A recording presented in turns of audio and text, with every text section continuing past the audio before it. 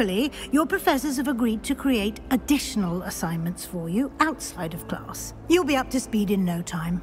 Judging by your adept use of Revelio earlier, I'd say Professor Fig succeeded in at least showing you the basics. He did, Professor. He's been terribly vague as to the events preceding your arrival, specifically about what happened after that awful dragon attack. My suspicion is that there's more to the story than a search for belongings and an extended trip up to the castle. We did take a bit of a detour on the way here. Ended up exploring some ruins and... I shouldn't say more. Exploring ruins? Well, I presume Professor Fig has his reasons for keeping the details to himself for now. Speak of the devil, Professor Fig. Your ears must have been burning. Oh? Yes. You seem to have provided our new fifth year with a solid foundation in the basics of spellcasting.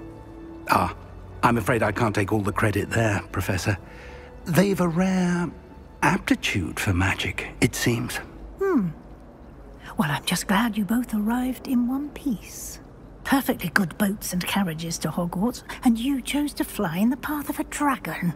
I wouldn't say I chose the dragon's path, Professor. Rather unfortunately, it would seem that it chose us. Very well. Enough chit-chat. I need to get to class myself. Might I rely on you, Professor Fig, to explain the details of the field guide's map? Of course. Thank you. Good luck today. And remember to use your field guide. It will be invaluable to you. And invaluable to me, as I'll be using it to keep up to date on your progress. Yes, Professor. Come and find me in my classroom after you've attended both classes today, and I'll explain more about those assignments I mentioned. And we'll see if we can't get you to Hogsmeade for those supplies.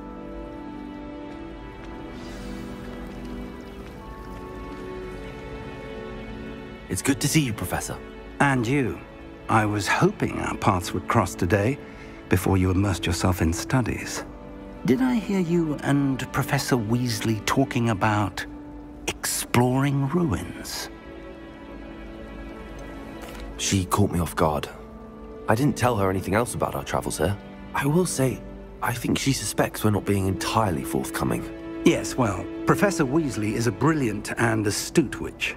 It was right to keep the details to yourself for now. We don't know where this path we've embarked upon will lead.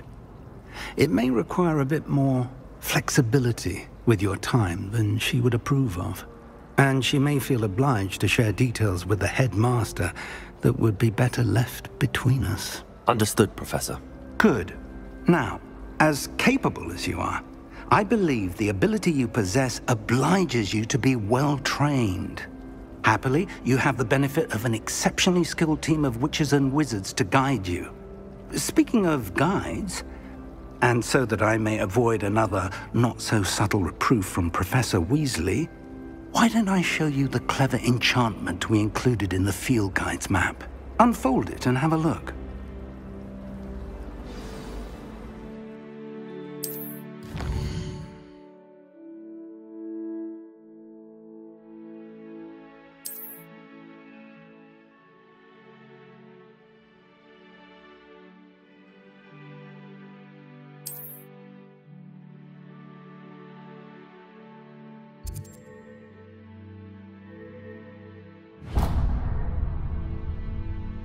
The map is enchanted to help you find your way. This will be incredibly helpful.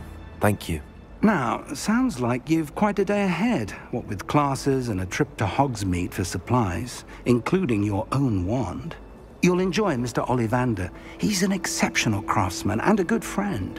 I shall reach out when I have more information about our mysterious locket. For now, focus on your classes and pay attention. More than your owls may hinge on the magic you are able to master within these walls. Stupefy!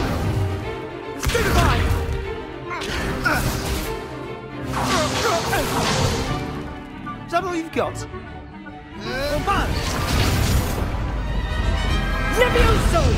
Professor Hecat! Perhaps you'd be good enough to blast each other to pieces on your own time. I get new students every year, but I only have one Hebridean black skull. It was a token from the Great Poacher Raid of 1878. No doubt you've heard of it. Now, you may be asking yourself how an old woman like me single-handedly took out the largest poacher ring in eastern Wales and lived to boast about it. Knowledge. To the wise, age matters very little. Today we will review a spell that has saved me from death at the hands of dark wizards more times than I care to remember. Levioso. Levioso? A levitation charm? Levioso! A surprised opponent is a weak opponent. Care to defend yourself, Master Pruitt? No? One thing I've learned as an unspeakable is the value of simplicity, especially in the heat of battle. Now, let's practice what we've just learned, starting with something small.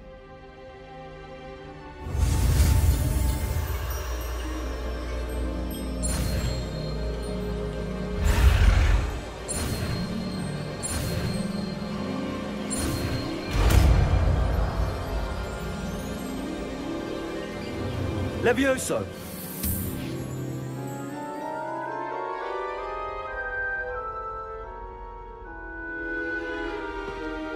Now, let's try something a little larger.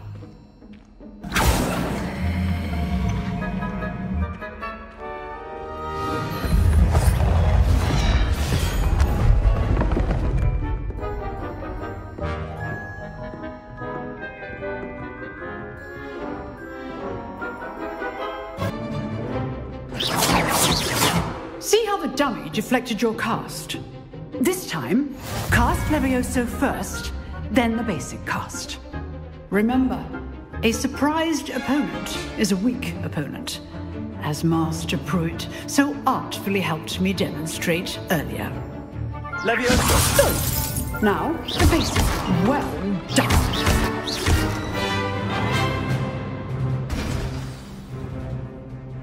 Very good, but the best way to practice is by dueling. We'll start with you two. Duelists, take your marks. Time for a proper Hogwarts welcome. Now, I want a fair duel, using only Levioso, basic cast, and Protego. You may begin.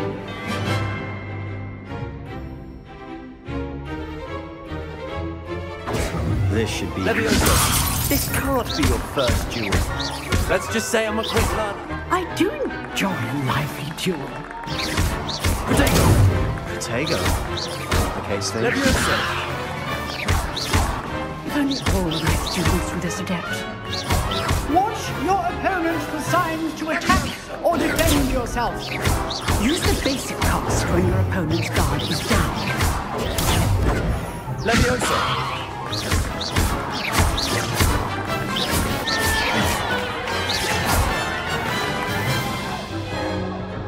Not bad for a beginner.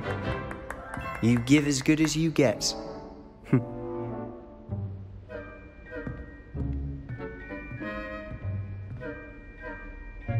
I put you on the spot, and you rose to the challenge. Points to Slytherin. Thank you, Professor Hecat. Glad to have the opportunity to practice. If what I've seen today is any indication, we can expect great things from you. I demand excellence from my students. They are capable of achieving it, and they must achieve it. A classroom duel is one thing, but battling dark wizards, or as ever more likely, goblins, is a different kettle of Grindylows entirely. Understood, Professor. So, I'd advise you to keep practicing whenever you can. Perhaps Mr. Sallow will have some ideas for you. Again, well done today. I shall reach out soon with additional assignments. All right. That's enough spectacle for one day. Class is dismissed. Huh. Always thought Levioso was for first years. Not anymore. Nice work. I enjoyed that. Well, that duel was quite something. Everyone will be talking about it. It was certainly good practice. Practice? Felt more like I was dueling an expert. Didn't expect a new student to be so deft with a wand. Then again, perhaps this wasn't your first duel. I've dueled enough. Consider yourself lucky I held back. Huh, fair enough. You owe me an honest duel when you aren't. You know, you might be a perfect fit for a certain exclusive, unsanctioned dueling organization. Exclusive and unsanctioned? Count me in. Excellent. Knew I was right about you. If you want to get the most out of your time at Hogwarts, you're going to need to break the rules now and then. Whether it's joining a secret dueling club, or sneaking into the restricted section of the library, you just have to be clever enough not to get caught. Thank you, Sebastian. I'll keep that in mind. Good. Pleasure chatting with you. I'm sure I'll see you soon. Perhaps somewhere unsanctioned? We'll see if your performance today was sheer luck or actual skill. Look for Luke and Brattleby near the clock tower entrance, if you're interested.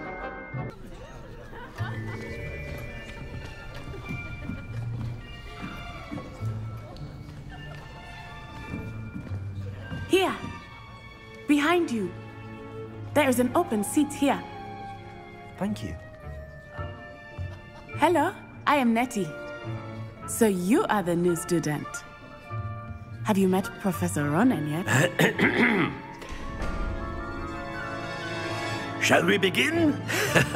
Welcome to Year 5 of Charms. Now, this will be a crucial year in your education on the art of charm work. But I am confident that we will take hold with the passion and rigor requisite of such a challenge. Right, now, everyone, please open your textbooks to page 517. But before we begin, can anyone here tell me the difference between the incantations of the color change and growth charms? Anyone? Anyone? I am afraid it is too late to study now. My, the summer months must have really taken a toll on you all. By the looks of it, you all spent your holidays practicing Obliviate on one another. Do you even remember how to perform a basic summoning charm?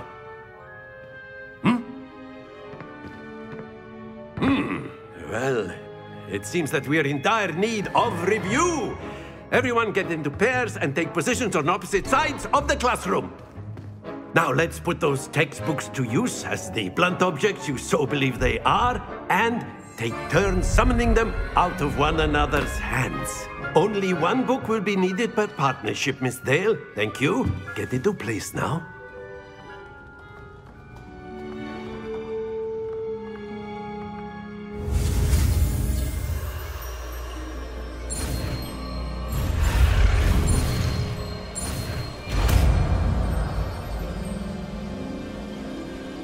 Accio! That is not bad. You are a swift learner. I see a lot of potential, but remember, potential is nothing without practice. Keep at it. You might just rival Miss Onai here. Very good, everyone. That's enough of that.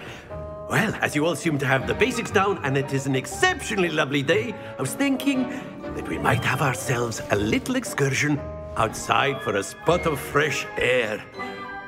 After me.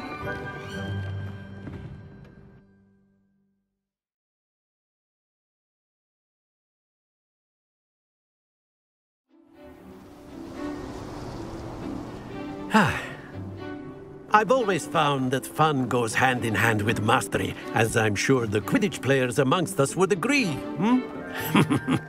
So, what better than a bit of sport to put our prowess with the summoning charm to the test, right?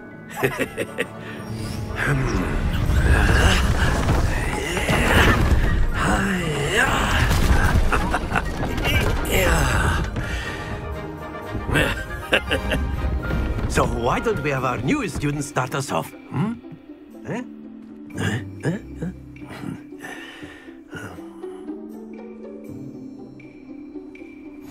Very simply, cast Accio on one of the spheres and relinquish your charm at the last possible moment.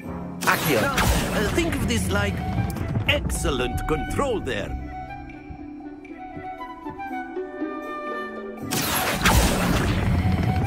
Splendid! Very good.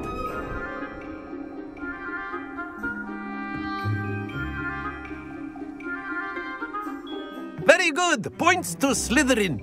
But there's certainly no sport in playing without some friendly competition. Miss Onai, would you care to give our new student a bit of a challenge? Come on up. You'll be the blues, just as before, and Miss Onai, you are playing red. Clear? Yes, sir.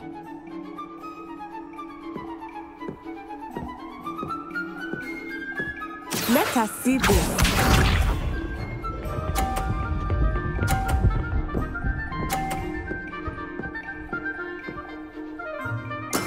That is how it's done.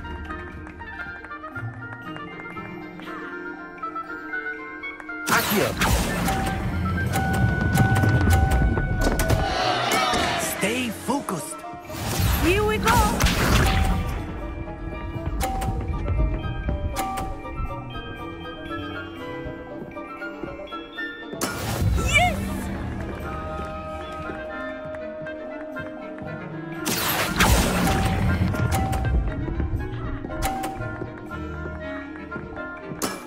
That's it. Be sharp.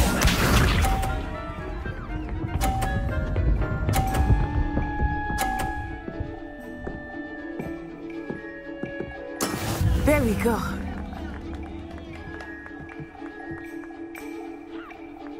Accio.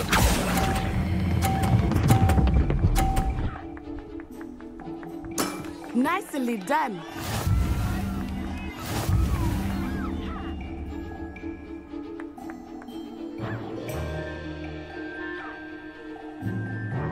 Let us make this a bit more interesting, shall we?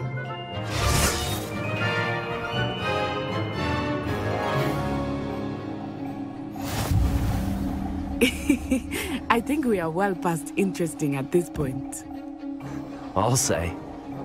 Enough chatter. Focus now. You will need it.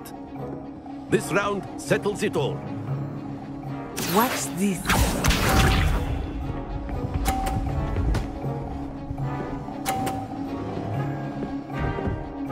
Phew. Accio.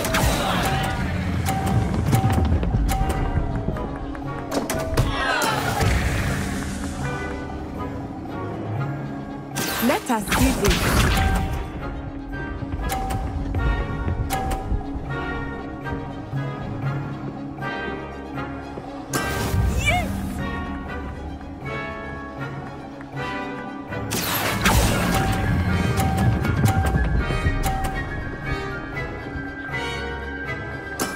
Excellent control there. Here we go!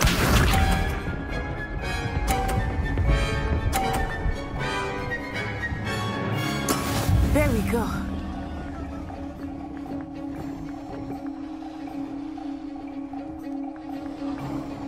Accio.